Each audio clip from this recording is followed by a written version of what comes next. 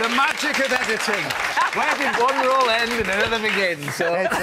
what people don't know, it's from the same episode. Seamless, that was seamless. I thought so. So we've got bits there from The Unforgotten, and obviously, goodness gracious me, and we were just talking before we came on there, nearly 20 years ago it all started. Don't say that. You'll make people feel old. You know. Me, I don't feel old, but... Well, it still feels very relevant. Yeah. And is it on the horizon? Is there a chance that it might come back? There is a chance, yeah. I mean, we are having conversations about it. I mean, you know, it was a satirical programme, and I think that right now we could do with some satire, so it may be timely. Seeing you on our screens as a TV detective, D.I. Sunny. But like all, you know, these classic detectives, they all have something, don't they, that they're defined by. You've got Columbo with his raincoat. That's right. You've got Sherlock Holmes with his hat. Yeah. And you've got you with your rucksack. That's right. You know, this is an interesting one. What's all this about?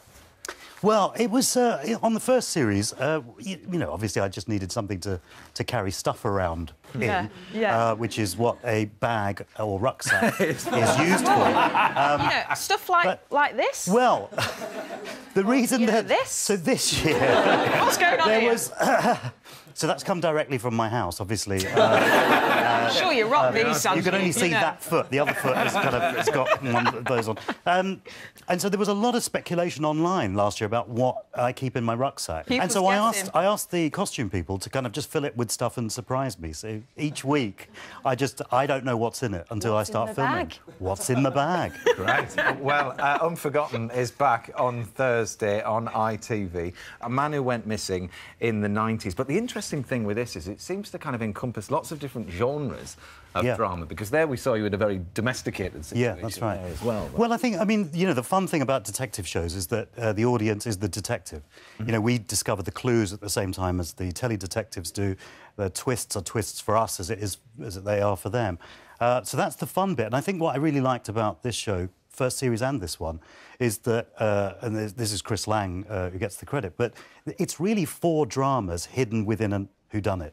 So, you know, we do want to find out who was the perpetrator at the end, but along the way there are these 4 stories that not only just look at who may be involved, but also the impact of a crime, you know, on the families as well, because particularly with historical crime, in this case, as you said, it was the 90s, you know, there are kind of 20 years of people having built lives, built respectability, and it's a house of cards, so that knock on the door that says, we want to talk to you about this person, the whole foundation crumbles.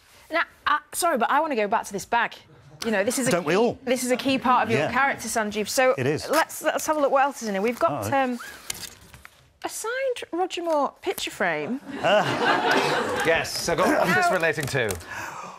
Well, I am actually Roger Moore. This is in a bid to work more. I'm Roger Moore.